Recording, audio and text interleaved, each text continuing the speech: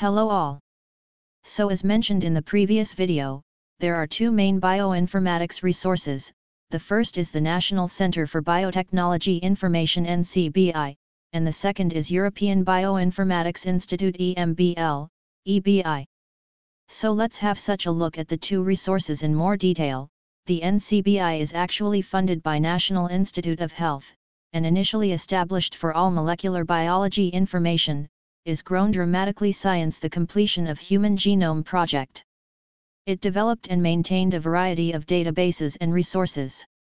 The first databases or the main database that developed in NCBI is GenBank, and this GenBank databases contain an annotated collection of all publicly available in terms of access and in term of submission, so anyone able to submit any sequence data to GenBank, and anyone able to download sequence information from GenBank. As mentioned before, it is part of INSDC, and this database is one of the main data that updated in regular basis approximately every month. And there are several divisions of GenBank. There are some of specialized division, and sections in GenBank.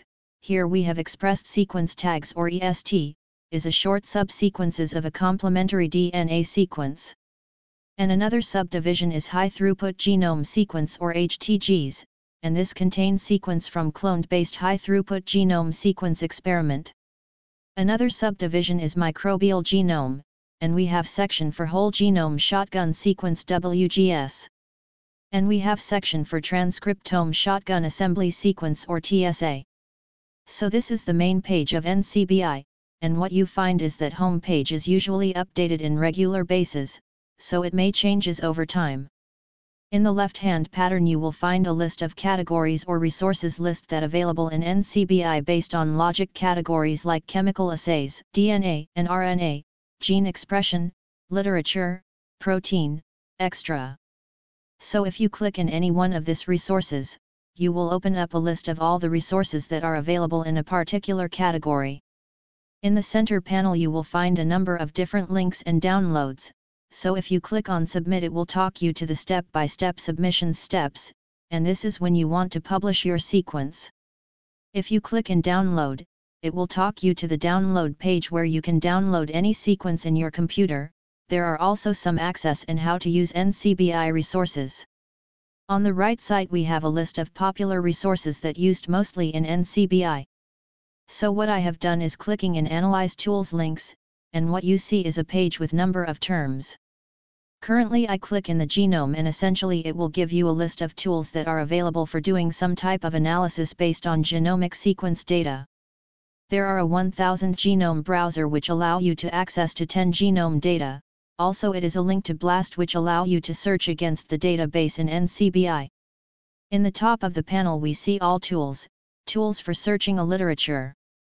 So as mentioned before, there is also the Learn tab on the main home page, and this gave a link to list of tutorials, and it is very useful if you use NCBI for the first time. What is NCBI does is number of tutorials, webinars, and courses that are presented at Institute and available right now.